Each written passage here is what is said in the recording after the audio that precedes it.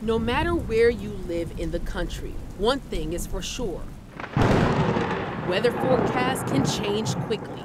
It's why the Better Business Bureau is sending out an alert to consumers to be mindful of scammers looking to cash in on natural disasters. A lot of times we'll hear about what's called storm chasers, and that's shady type construction companies that will show up to an area and ask you to repair your home. You might be distressed in an emergency situation. You might need that repair right away. Melanie McGovern with the BBB says if they do knock on your door, don't feel pressured to give them anything in that moment. The best thing you can do is to pause, take their business card, tell them you want to check them out with the BBB, do a little more research.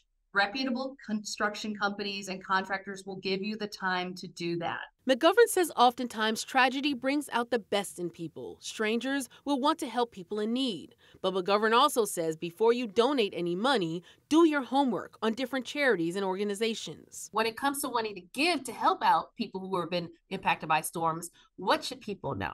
Always work with a charity that has the ability to get to the affected area. If it's something that's local and it's a local charity that you know that has been established, that has been around for a while, any kind of crowdfunding you need to look into to make sure that it is on the up and up.